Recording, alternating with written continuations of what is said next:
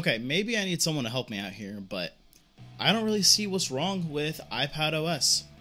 So, Apple says iPad and MacBook are supposed to be complementary, not opposing types of computing devices.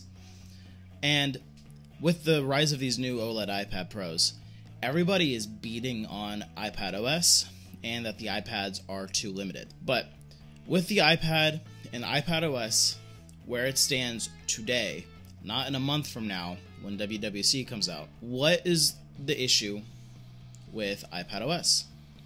So, if you're an artist, you want to draw, you want to do something like that, you need a touchscreen, you're getting an iPad Pro.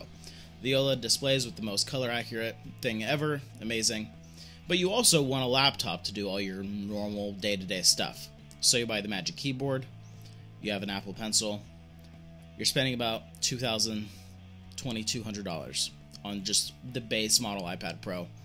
You know, it probably could go up to $3,000, $2,800 or something if you get the higher model, and that's extremely expensive, right? MacBooks can be the same. You know, you get a MacBook Air, yeah, you're spending $1,000. You get a MacBook Pro with similar power as the iPad Pro, the M4. So you get an M3 Max Pro, MacBook Pro, then it's going to be around the same cost, right? You're not getting the pencil, you're not getting the touchscreen. So if you're not an artist, don't buy the iPad.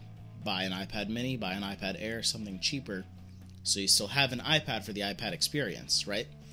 But if you need the touch experience, you need the iPad experience for your work, yeah, the Pro is going to do that. And honestly, it does it very well, right? Yeah, you use apps and you can't really connect it to a monitor and it be as smooth as a MacBook. But what you are doing is you are using your main device as a drawing device. You are able to use pro apps like Final Cut, Touch, and Logic too. And okay, granted, I don't have much experience with either of those two apps, especially not on the iPad. So I can't really say if it's good or bad, but if you're using Procreate all the time, which is incredible on the iPad, and then you hop over to Logic or Final Cut, you're able to do some things on it, right?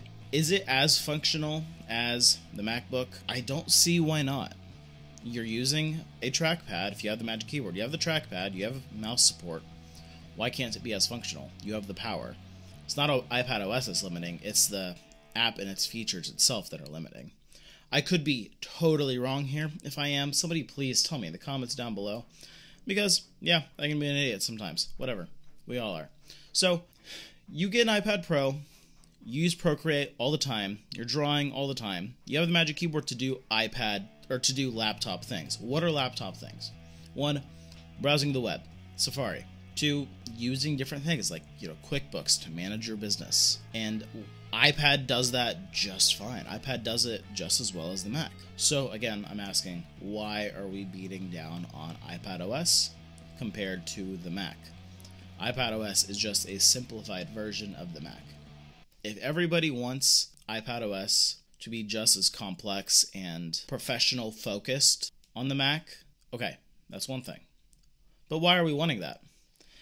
Is it because artists who like to use the iPad for drawing and things are not professionals? I don't know. I think people are making too big of a fuss over nothing. Again, could be totally wrong. Let me know in the comments down below. I'm Jake. This is John on my phone.